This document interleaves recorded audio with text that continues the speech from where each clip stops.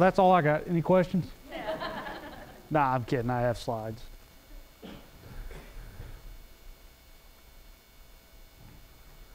All right. Well, welcome everyone. Good evening. My name's Eric Roper. I'm a mission manager for Orbital ATK on the NASA Sounding Rocket Operations contract. And I'm here to talk to you tonight about the life cycle of a sounding rocket. So first off, what is a sounding rocket? I didn't know until I started working here what a sounding rocket was. The term sounding is actually the determination of any physical property or at a depth or at a height in the atmosphere, or in our case in space. We launch a lot of payloads up that go outside of the atmosphere. But the term sounding comes from the original inception of the sounding rocket program. Used to be a Navy program. The inception was back in 1959 is when it was first started.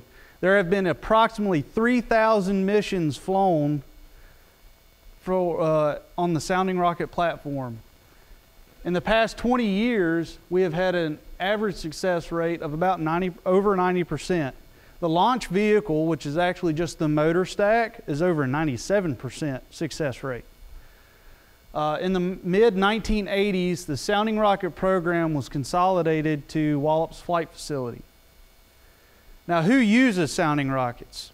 Well, sounding rockets are a niche platform. They're kind of unique. So Wallops has all these other platforms like aircraft. The P-3 flies to Antarctica or out to Iceland or Greenland and does some sonar and things like that. So they get really, you know, from the ground up and below the ground up to a certain altitude.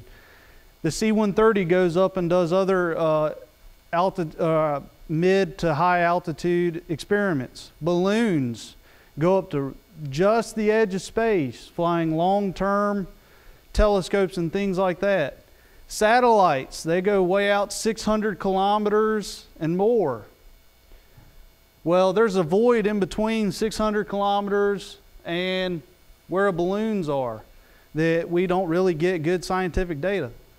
Sounding rockets can reach that altitude, that range of altitude. So they launch from different launch ranges around the globe, like Norway, Alaska, different places like White Sands, New Mexico. We launch a lot of telescopes from White Sands, New Mexico. We launch from Kwajalein. There's actually a campaign headed out there right now to launch a couple water recovered telescopes to look at targets that we can't see in the northern hemisphere. Then we have different DoD contracts that will actually go out and use us for different experiments. One notable experiment that we did with the Air Force Research Lab is we launched a payload that dumped samarium into the atmosphere to change the ionospheric density, and they shot at it with high frequency radio waves to see how it changed and deflected, so that as the sun rises, it makes our ionosphere plasma do all these different crazy waves and density changes as the sun goes up, or as the earth rotates and the sunlight hits the different parts of the atmosphere. And they wanted to know how that affected radio transmissions. So that's one way that they tested that. We have this one group called the Sounding Rocket Working Group. It's a group of experimenters, scientists, universities that come together with NASA headquarters, and they talk about how they plan out and do sounding rocket campaigns and missions. So how does it all fit together? So we have really three organizations involved. We have NASROC, which is the contract with Orbital ATK, LJT, Hawk, and Hammers. And then we have NASA, who is the oversight. And then we have the principal investigator, who's really the customer. From the Orbital ATK standpoint, we have two customers. We have NASA and we have the principal investigator. So what happens is the principal investigator gives us requirements for their rocket, and we build the rocket for them. So they get the product. NASA provides funding and oversight for both us and the principal investigator, but what they get in return is services rendered from us, and they get scientific returns from the principal investigators. Sounding rockets are responsible for a lot of PhD theses and different graduations. We have also been, we've also validated satellite tracking and instrumentation, served as a test bed for spacecraft and space station components. One of the most notable ones we're doing right now is we're actually launching rockets to test the supersonic parachute that they're going to use to land on Mars. So that's one mission that launched last year, and they're queued up again to launch again this year. So how does it all begin? How does the process start? The process starts when a scientist or principal investigator gets a proposal selected by NASA. NASA selects the proposal and says, okay, we will give you the funding to launch this rocket. So then they come to us and say, they have a mission initiation conference, or a MIC, as we lovingly call it. It's pretty much a giant science fair project. They sit and talk about science. It's way above my head and I don't understand. And all I really want to know is how high do you want to go? How long do you want to stay up there? Things like that. But there's some really interesting things that they do that I can glean from that. The biggest part of the MIC conference is the PI presents their experiments, what they look like, what they want to do, and their goals, the scientific requirements. So they'll communicate the launch range they want to launch from, the altitudes they want to reach, the telemetry that they need, telemetry being what's communicated back to the ground. And then they tell us how big of a battery do they want, and other special requests like we only have to launch, we can only launch if our instrument's at minus 40 degrees Celsius or something like that. So we have to figure out how to cool their instrument. What's next? Well, once we have gotten all of their requests, the mission manager will sit down with them and develop requirements. It's more of a functional list, okay? What do you want from sounding rockets to give to you? And what we do is we lay out, okay, we want to get recovered and we want to launch from white sands. Okay, well, you're going to need a parachute. We need to talk with the Army and get Black Hawk helicopters to go pick it up and bring it back. And then we lay out all those requirements and we list everything out so that we can take and build the base to our pyramid.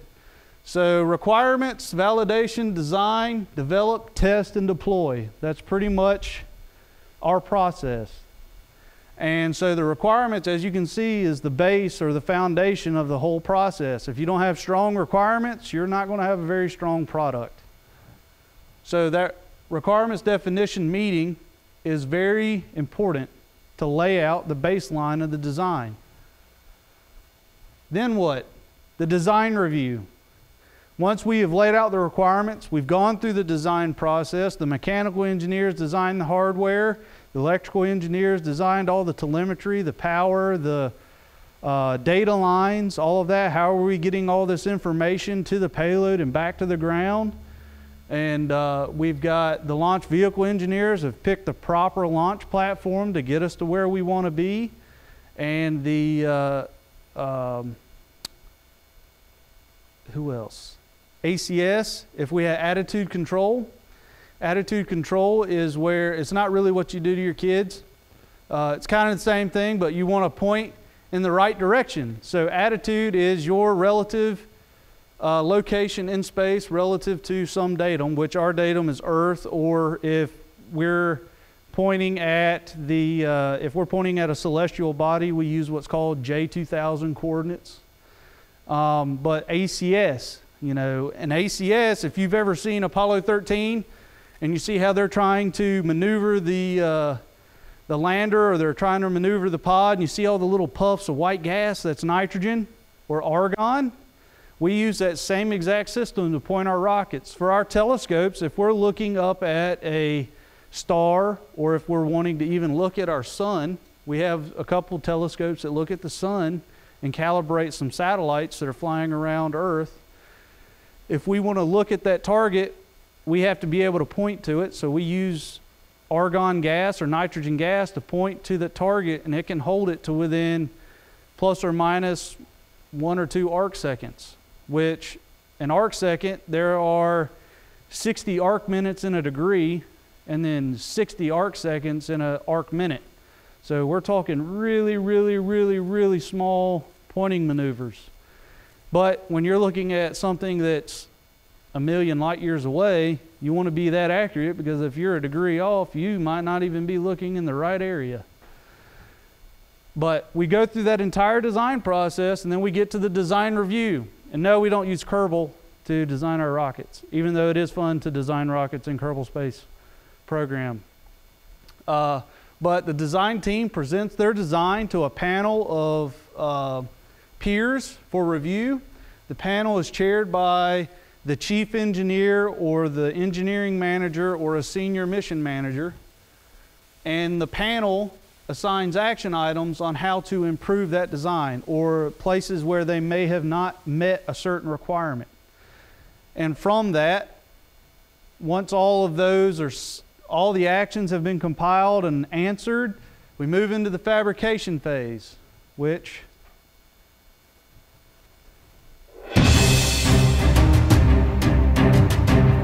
looks something like this. This is where we actually cut metal, wire things, put everything together.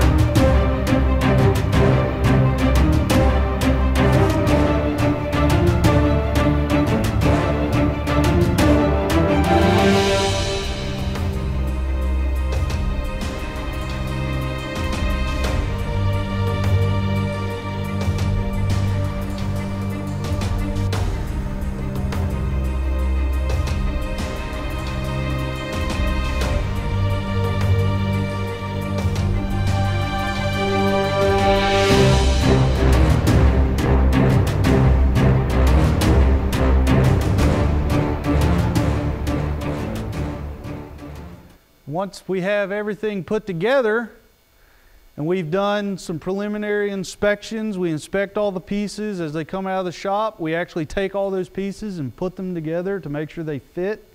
We go into what's called the pre-integration review. Now, integration from our standpoint is where the experimenter is going to show up with their equipment, and they want to be able to just plug into our equipment and start testing. So what we have to do is we have to go in front of our management and say, okay, we fit checked all of our stuff, all our stuff works, it fits together, we've plugged it in, nothing blew up, nothing got caught on fire, everything's playing nice, we're ready for the experiment team to show up. That's the purpose of the pre-integration review. Of course, that's the perfect pre-integration review.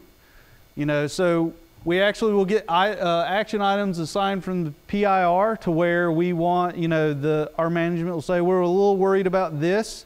We'd like for you to kind of get onto this and make sure that this does work before the experiment team shows up. And so that's where you can see how here we have a mechanical technician, an electrical technician. We've got this experiment structure laid out, and they're getting ready to plug it into our telemetry system that we've furnished. So right before we start mating connectors to the experiment section, we want to make sure that all our stuff works first, so that if there's a problem, it's a lot easier to pinpoint when it's a lot easier to pinpoint where the problem is if we know that our stuff works first. Next, we have experiment integration and testing. This is where we finally put everything together and we start testing it out in our environmental lab. Basically, we try to break it.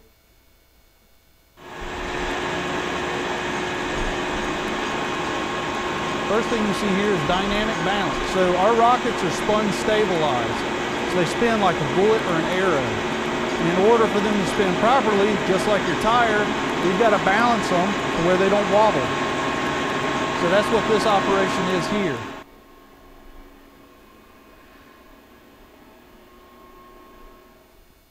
Mass properties measurement. When you're launching a rocket, you want to know where your center of gravity is, which if you've ever taken a pencil and balanced it on your finger, that's known as the center of gravity.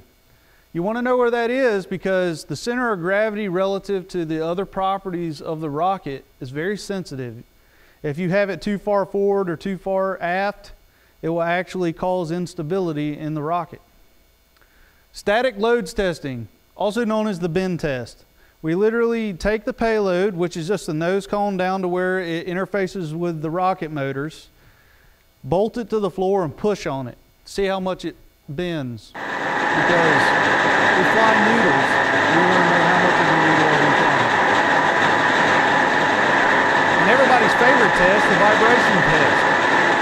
Vibration test is where we shake bolts and different things loose and really scare experimenters, especially the guys that are flying telescopes with big $1 million mirrors.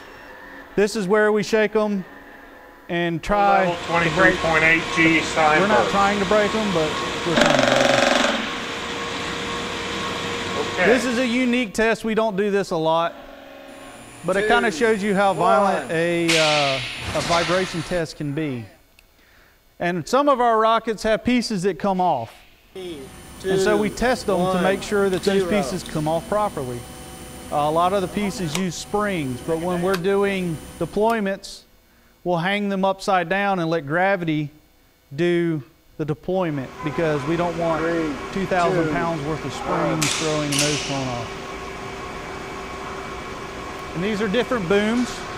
When you have ion gauges or things of that nature that you want to take ion measurements with, you don't want them close to the payload because the payload gives off its own ion signature. You get them out as far away as possible. And this is a simultaneous deployment. 3, 2, 1.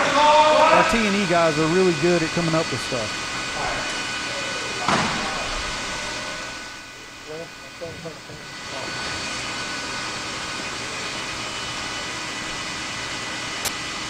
Those booms are 30 foot from one end to the other. They're wire booms.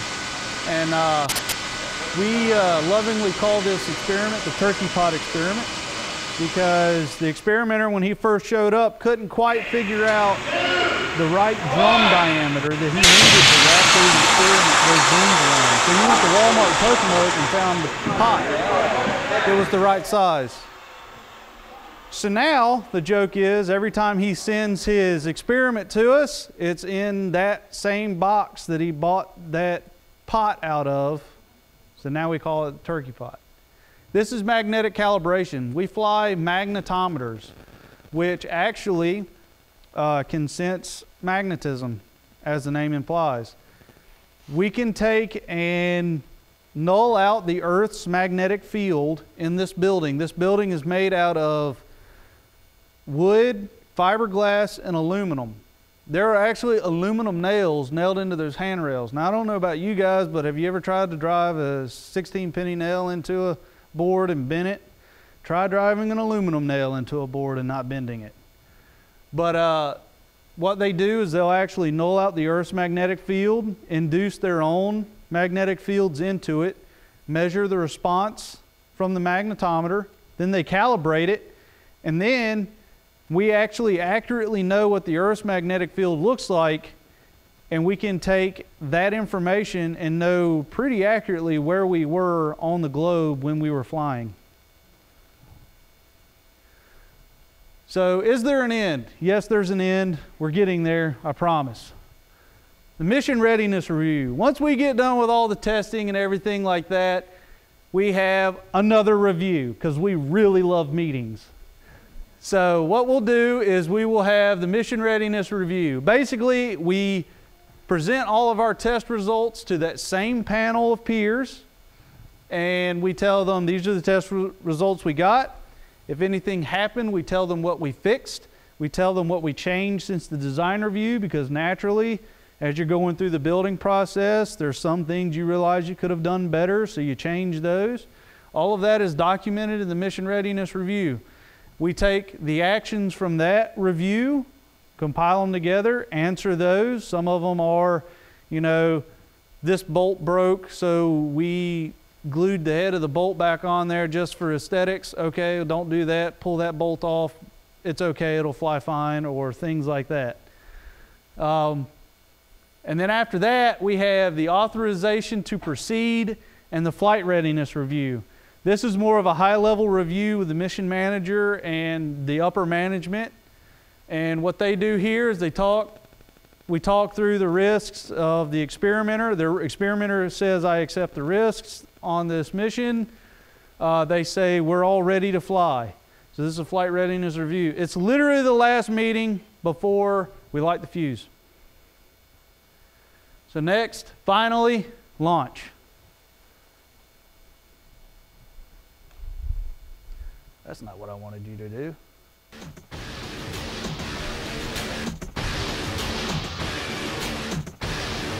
This is everybody's favorite part.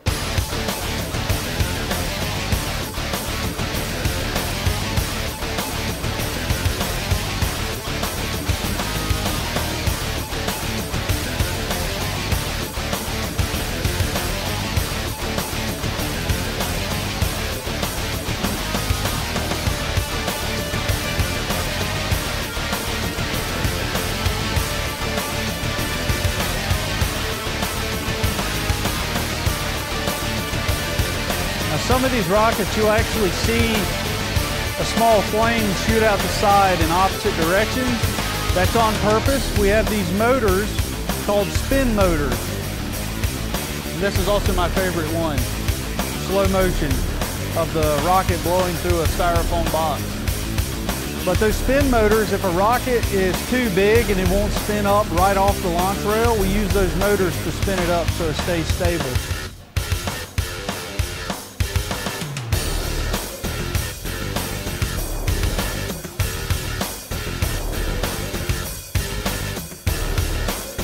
So to kind of give you an idea of why that box stayed together so well, it's because that happened in like 600ths of a second.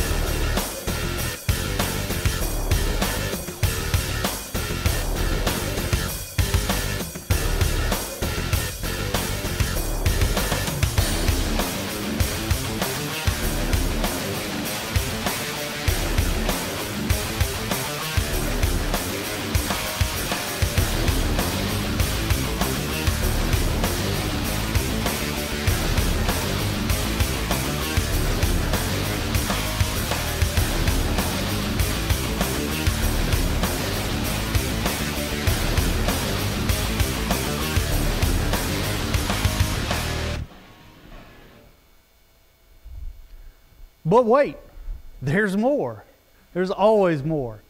So after all the excitement, all the fun, the rocket's off the ground, everybody's happy. We've actually had some experimenters cry in the blockhouse because they worked their entire career to get this data and they finally see exactly what they wanted to see.